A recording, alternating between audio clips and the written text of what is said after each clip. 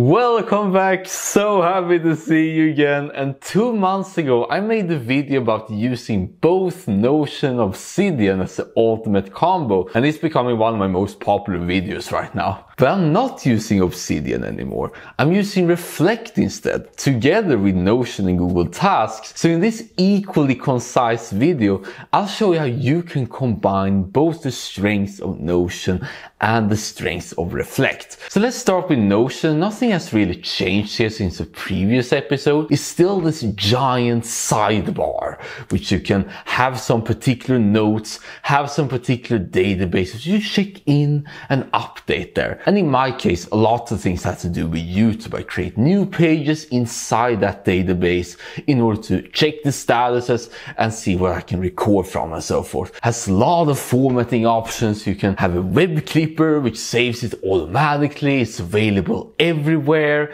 You can collaborate with it as Notion AI, so you can do various kinds of things that you never thought you're looking for. But it's not the easiest one to create new notes. If you look at this sidebar over here, if I create note after note after note and then update certain notes, it's not like they automatically throw out to the top, which will be the ideal option. It's also very, very slow, something I find particularly frustrating sometimes. And it also has no calendar integration. It doesn't have any daily note integration. It's not like you open it up and then you can immediately type on anything. It's not that easy. But here is where Reflect comes in and complements Notion. It has lots of daily notes. It's today, there's yesterday, there's tomorrow, and all that stuff. From there, you can link effortlessly and so forth. And while you can link on Notion, you don't have this fancy, cool graph as you see right here, which can be visually aesthetic for some. Reflect also has integrations with both the calendar, so you can take meeting notes, and you can also do the Kindle.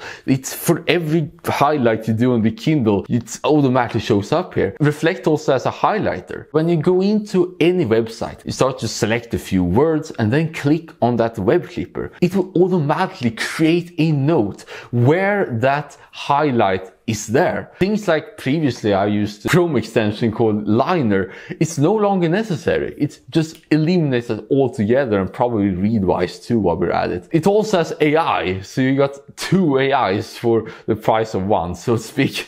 And Reflect is also very, very fast and also secure. I don't know how they do that, but they managed to do it anyway, so I'm happy for it. But Reflect also has some drawbacks. The formatting, I mean, it's sort of good, but it could be better. It's not on Android, so if you're an Android user, you can pretty much not use Reflect in your phone, which kind of defeats the purpose a little bit. And also it has no databases, that has no Kanban boards, it has no tables and so forth. So as you can see here, Notion and Reflect are in a love relationship. They complement each other so good. While Notion is the working memory of all of us, Reflect is the second brain, the journaling of all of us. And that's how I do it for. I use Notion for more professional stuff and Reflect to kind of everything else. But the downside is that Reflect costs, unless you happen to make a video about it. But you can do the same thing with Obsidian. It's not like that video got completely obsolete, not at all. And you can do the same with Mem or Logseq or any kind of gardening note-taking tools that are more networked thoughts and not necessarily this architecture type, combining the best of both. And as always, let me know in the comments what you thought about it, and which combinations you have tried in terms of